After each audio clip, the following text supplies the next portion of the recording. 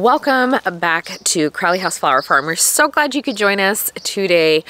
We have something really exciting. We are going to go through all the different roses we grow here on the farm, at least the ones that we get the most requests for number one, bridal design work, bridal bouquets, that kind of thing. We're also the ones that like a florist will ask for, that kind of rose, and we're going to kind of go through the pros and cons of why we like them, how they smell, how they hold up, what we use them for in our own designs, that kind of thing. So we grow probably, there's a little over 700 roses here on the farm. I believe we have anywhere from 15 to 25 varieties of roses, and some we just have like one bush. Others we have loads of bushes. So anyways, I just thought it'd be kind of fun to take you along and just kind of show you what we have here. And the girls came with me and did this with me, which was really fun. And yeah, so anyways, enjoy. We have some barn swallows nesting in our little birdhouse, our dilapidated birdhouse that needs a little TLC. But we can see maybe 2 little baby birds, and the mom and papa are coming and feeding every morning. It's super fun here by the yurt garden.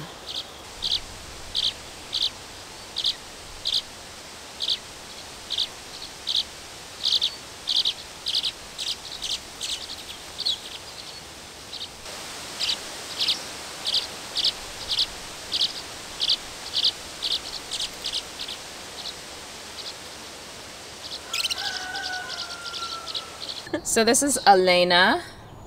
We love this rose because it smells really good. And it looks just so flouncy. It makes me think of like, what's it called? Oh, like Gone with the Wind vibes, like their dresses. Oh yeah, totally. Like the big, what is that time period called in America? The poof dresses? Yeah, but like the big hoop ones. But it's specifically a time... Antebellum, the antebellum dresses, you know what I mean? Yes, they're beautiful. Flouncy, annoying to sit in, but gorgeous. You know? What does it romantic. Smell like? Riley, what does it smell like? Butter. They look like butter. I can't smell anything. And maybe that's just me. We're here in the early morning, so they don't really smell yet because the sun hasn't warmed them yet. But they still have dew on them, and it looks like they're bedazzled. Like, with the sun coming up. Looks like they're like a bunch of sparkly little petals. I'm going to try and show folks what I'm talking about. They're gorgeous. I love this rose. I don't use it very often, but she looks amazing in the garden. Like, look at her face. Let me just show you. Look at that. Stop it right now. This is her, like, pretty much fully opened. You can see just the volume that is in my hand. Isn't that cool? It's huge. Huge. And it's so sparkly. Like, if you see it in the sunlight this way, you can see. Can you see it? The dew sparkling on them. Quite an experience, if I do say so. So we're just out here lollygagging. No, we're cutting roses for mixed bouquets. These lovely pink ones. And we have to make sure that they're pretty tight because bouquet markets, going to a grocery store, they have to last a really long time. So we can't cut this for a bouquet. So they have to look like this. And yeah, just trying to avoid getting thorned. Oh, and this is Bewitched, by the way. And she's also a big boy. Look at that. They're cousins. Big flouncy boy. Bedazzled. Anyway, I'm tired today. I haven't finished my coffee. I have a large coffee and waiting for me in the studio, and I can't chug it till I finish this, so y'all need to leave me alone so I can finish my job. This one's called Tiffany. She's a beauty. We've got quite a few of her. And we use it mainly in just little bits of wedding, and then also in just home design, that kind of thing. So this one is like one of my all-time favorites, and it makes me really sad that it's planted in the back of a rose garden, which was a bad planning on our part, but it is what it is. Maybe once we dig up these roses and move them, she can have the moment that she deserves, because look at that face. That is just like the most beautiful rose you've ever seen, right? These are called hot cocos, and they get that name for being that like cozy, rusty, red color. I swear I have a lipstick that is exactly this color, and that's one of my favorite lipsticks. And it's just so pretty. The face of it is gorgeous and romantic, like a garden rose, and it's lovely because its head is small enough that it's easy to work with, and they look fantastic in any fall weddings, even in like having a little bit of a touch of a mauve wedding in there, because it is a more mauvey red. It blends in really well if you're wanting some depth. You're shadowing the rose. I don't know. I think they're fantastic. They need to have their moment. They are a very popular rose, so we do get a lot of demand for these, especially towards the fall and winter time. Well, you know, early winter when they're still growing. But yeah, they're gorgeous. They need to be showcased more.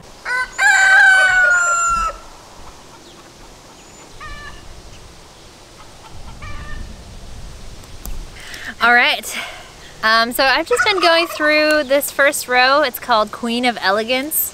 It's one of our favorite flowers to use. We use it a lot for weddings. This is kind of what it looks like. It's kind of a raspberry, yeah, color. It's really pretty. And the tighter the bud, the darker it is, so it kind of lightens up. And it smells really like, it's very light smelling. It's not super strong at all. No. I love all those like little ruffly petals inside. It's like, I don't know, it's almost like a cabbage rose. Yeah, it looks really pretty.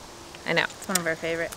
It's one of our personal favorites. We do not get a lot of requests for this one, even though people should order this one.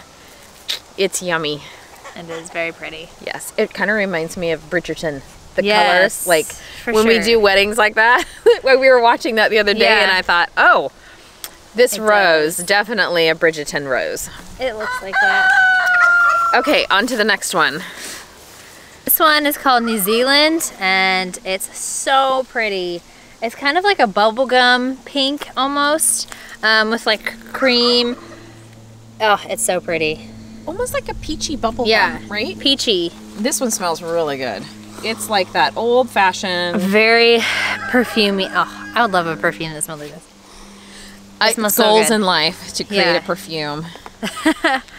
But when it comes to the florist, so a lot of times florists don't order it because it looks like that. Neon. Neon salmon color. salmon, but many fanny. Is that a word? I don't think so. The turkey thinks it's funny. Jimmy thinks it's funny. But that one's a really fun one. So this one is called Celestial Night. It's more of a raspberry purple. We also have another one right next to it that's very similar, but it's called Twilight. I always think of the movie Twilight. Yes, and it's much more of a purple, I would say.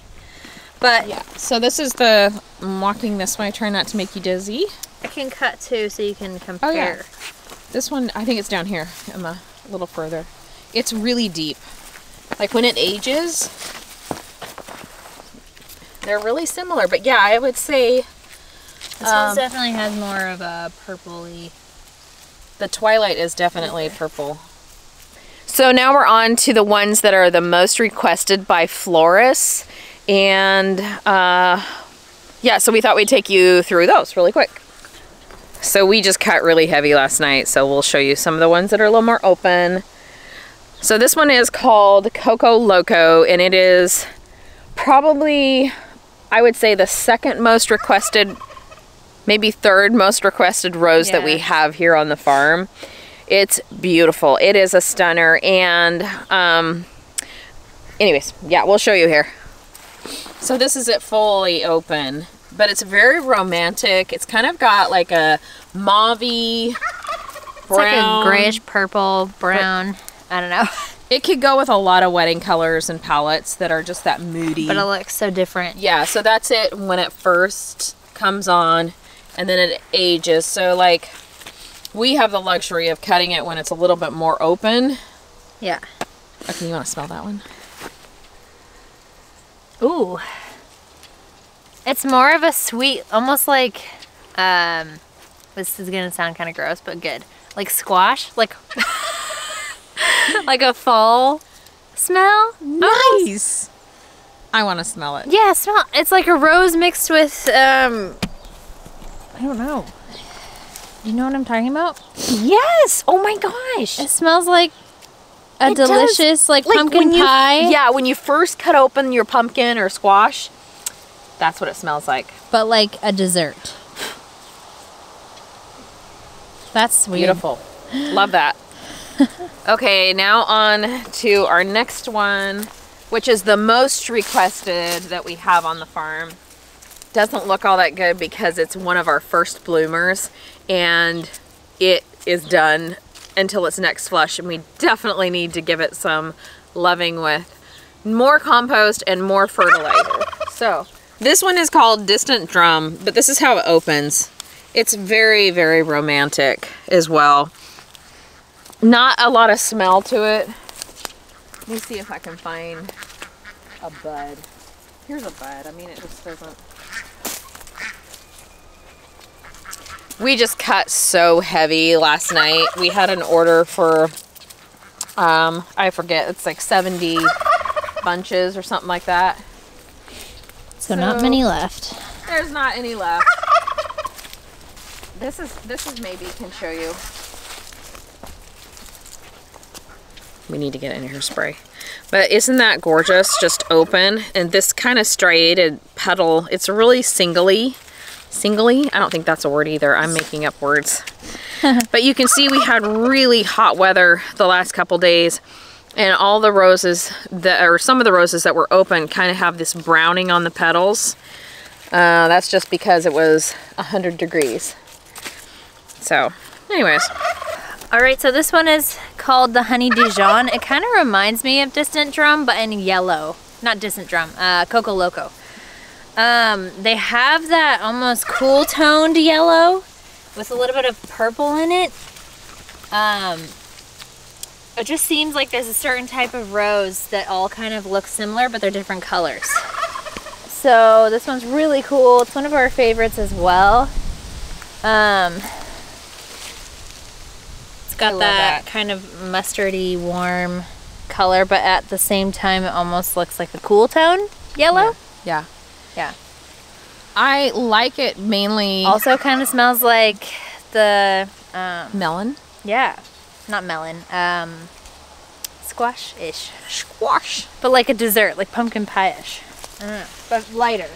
Oh yeah, totally. There's like a cinnamony. Yeah. Cinnamon. Interesting. So these ones actually kind of keep that same color in bud form. So it's not super confusing when you're buying them when they're a little more closed up. They kind of stay the same color. This one you can see it when it's really tight, it's a lot darker. But yeah. Yeah, because sometimes, I mean, these are pretty open. I feel like, oh, here we go. Let me show you over here. It'll have this like striation of red on the sides, and so some people, it took a while for them to kind of say, oh, this is a beautiful rose. Yeah. I like how that opens, and because of that red. But yeah, roses just change. You can tell all the different colors kind of coming on from that creamy yellow on up to just really golden. Isn't that fun? These we probably sell the most of. They're called Pope John Paul II. Amen. Amen. And The reason we sell most of these is because very popular for weddings. White is always White popular. is always popular for weddings. Most people want white flowers. I wouldn't say most, but weddings tend to be on the lighter, airy kind of thing. Whether it be like a blush wedding, they'd still maybe want some white in it. It's a good color. It's good to match with other colors. So we have had quite a bit of rain, so there's a lot of damage. The white ones show the most damage, but for some reason this St. Paul John what? St. Paul, no. Yeah, St. Paul, no. I don't know. It's a saint and it's a Paul and it's white. Okay. John Paul John Paul. II. Oh my God, you guys. Oh, we have an audience. Look at Shy is just like going nuts. Wants to play. Okay, back to roses. So this one, what I love about this one is it's got a very sturdy stem, long stem, and it's just Doesn't have very many thorns. yeah, and there's not a lot of disease on it too. It just does really well for us, and it is prolific. It just blooms and blooms and blooms. You can see all these massive amounts of buds, and it smells incredible. This is one of my favorites. Yeah, it is just delicious. It is like a true rose smell. Yeah. This one's past its prime, just a little bit, but oh. Yeah, you can probably smell it. Oh yeah, that's yummy. Love that. Oh, that smell. It just smells very clean. Yeah, very clean. And so we're just going through today and kind of deadheading any of the ones. It's really hard to do because they're gorgeous, but deadheading some of the ones that have kind of, so what we do, let me show you. It's called, we're disbudding basically.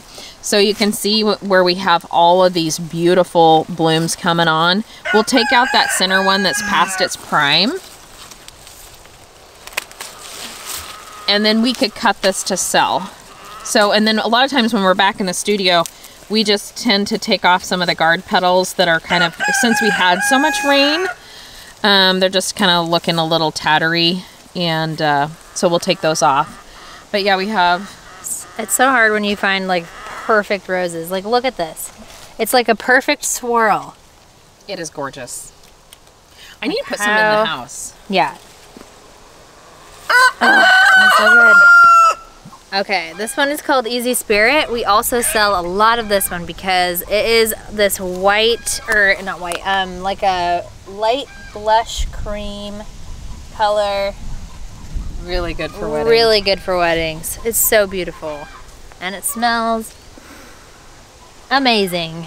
It's, yeah, it is another one that you can see the rain damage there. Trying to hit it. I got it's not okay. That one doesn't smell. Roses, they're funny because they tend to smell really good after the sun bakes them a little bit. Yeah. In the evening? Yep. In the evening, it's you walk out here and the whole garden smells like roses.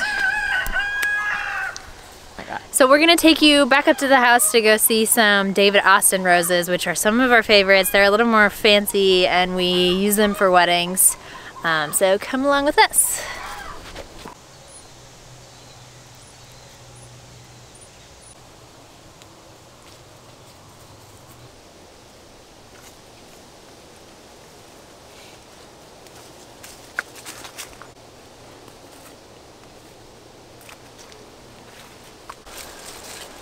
Okay, so this is another early bloomer for us. This is called Darcy Bustle.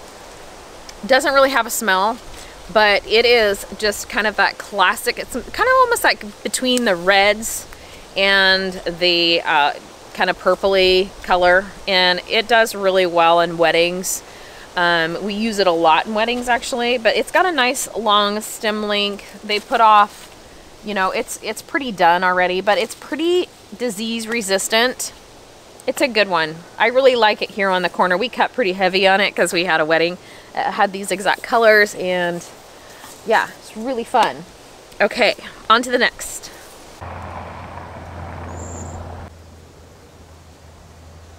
Okay, this fun one we think is Albrighton Rambler, but we're not sure. I lost a tag for it. I planted these when we first moved in. You can see how big and tall they are. I'm almost, well, I am, what, 5, I guess. What are you, Ben? How tall am I? I'm 5'4", so you can see this is pretty tall. We cut heavy on this yesterday as well. And just really light rose smell, not a lot at all with that one. Okay. Okay, so this one is called Windermere. And again, I planted this when we first moved in, so long time ago. It's huge. And what's really great about it is look how disease resistant. A little bit of black spot underneath, but it does really, really well. And it has a very nice light fragrance to it. What I love about this one, I don't know if you can get close to this, Emma, or not, but it's kind of got this like creamy center to it, and then it opens up to this white. It holds really well for us as well. And look at that stem length. Like if I was to cut that for a wedding, even for like a large urn, that's like 24 inches long, if not longer on some of these. Yesterday I was cutting huge, and I could have gone longer than that. So really fun. I mean, this one is as long as my arm. Can you see that? That's how long I could cut that. Super fun. Love this one. Great. So I've got 2 of those bushes. And then back here, this is also one of my absolute favorites. This is Crown Princess Margaret. Amazing. So I want to get more of these. I only have one. And you know, this is just right off my kitchen window. I can see all these beautiful David Austins. We have about 10 of them right here. Oh, peachy, yummy, lovely, love it. But I love how it fades. And this one's also very, very popular in weddings. It holds pretty well for us. Again, very nice long stem length for them. These are huge, huge rose bushes. They just get ginormous compared to some of the other ones we have in the back. So, moving on. So this one is kind of past its prime as well. We need to deadhead, fertilize again, and sorry. So this one's called Munstead Wood, and it is a beautiful kind of cabbagey rose type. I don't think it's actual cabbage rose, but it looks like it to me. But it's got like darker petals with kind of like a raspberry center to it. It does have a lovely smell. It really does. It's kind of like an old rose smell, but really, really faint and light. Isn't that fun? That's also a really fun one to use, but you can see it's got a lot of thorns. So it says hello. So we're gonna come through here and just get these all cleaned up, and they will put on a second flush for us. This next absolute stunner is called Carding Mill. She's already done her bloom cycle, and we need to come in and clean her up. But here is one that she saved just for you guys. Isn't that gorgeous? It is almost like a salmon, peachy coral mixture, but so beautiful. It's so pretty. It's like sunset. It's almost a little bit citrusy or kind of sweet. Kind of reminds me of like candy. Yeah. Something like that. But this one's struggling. Okay, so I can talk about it. Okay, this one I have really struggled with, and I'm thinking I'm just going to take it out because unless I just do heroics, but it's called Young Lycidas. I think that's how you say that. I'm really good at pronouncing. It's kind of a raspberry color, and it has just really struggled over the years. And you can see these are just, I need to get in here. This is ridiculous. I'm really embarrassed to show you, but this is the suckers that come off. So the original graft when they made this, and so this is all stuff that just comes from underneath the base. And you know, a lot of our roses do this over time. And you just have to get in there and cut it way back, all the way down underneath if you can get it. This one, I think because it's kind of tucked back, I don't see it very much. But you can see there's just a little bit blooming, if I can wade myself through here, from the original. And I don't know if I can, it's really pretty, but I don't know if Emma, you can get close enough. It is gorgeous. It's not my favorite, and it's just always struggled for us. And yeah, it just smells very, very faint as well on this one. Okay. Okay, this monster, which I absolutely love, is called Lynchfield Angel, and we sell a lot of this one. This one is probably the most popular out of all of the David Austin roses that we sell, and we get a lot of requests. And part of it is because it is just almost like that natural shape to it. But look at that, you guys. Creamy, blushy, beautiful. Holds really well and disease resistant, fairly good. You know, we do have to spray our roses every once in a while, usually about twice a year. I spray a little fungicide on them to try and keep the, you know, black spot down. But what's cool about this is, like, look at that stem length. I could cut that, I could cut that at like 4 feet, 3 feet. And then hanging something like that off of, like, say for a wedding, an arch, oh, it looks amazing. Like, you can just take these huge bundles. And the benefit of being a farmer florist is that you could cut this on the day of a wedding. We've done that to hang on an arch installation. And we just do the EcoFresh wraps, the base of it, and we stick them into the arch, and then they just look like a rose is growing and vining. It's really, really cool. So down here, we just planted some more of them, and you can see how big this thing gets. I mean, we cut these way back. It's really crazy. Okay, so come on. So we do have more Lynchfield Angels here. We have 5 more of them because we do sell so many of them. These are 2 years old, so we don't really cut on them yet. We do occasionally for little floral arrangements and that kind of thing, but we're not cutting heavy on them at all. This one is another requested one that we get a lot. This is called Queen of Sweden, and she's a beaut. She is really, really pretty. She starts off kind of that salmony color and then moves into this beautiful, just wedding pink. I love this one, and I love how you can kind of tell this is a little bit more of an upright habit to it. Grows more upright. We're still, this is year 2 for them. We got these as bare root from David Austin. But see how this is like kind of like a cupped upward.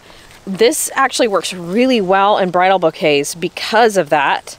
They can hold, and then, you know, adding in these colors, how beautiful. You can see we had over 100 degrees yesterday, and we've been in the, like, I don't know, 70s or so, and got a little sunburnt there on our roses. So we'll come through, deadhead, clean it up, and yeah, these just make me really happy. Now there's 2 other roses that we have here on the farm that were here when we first came, and I don't know the name, so I'm going to ask you if you recognize it and can tell me the name, because I have asked a lot of people and no one's been able to tell me. So this is the beautiful rose, and it is, again, just kind of that light pink blush color with, as it ages, it goes to a white.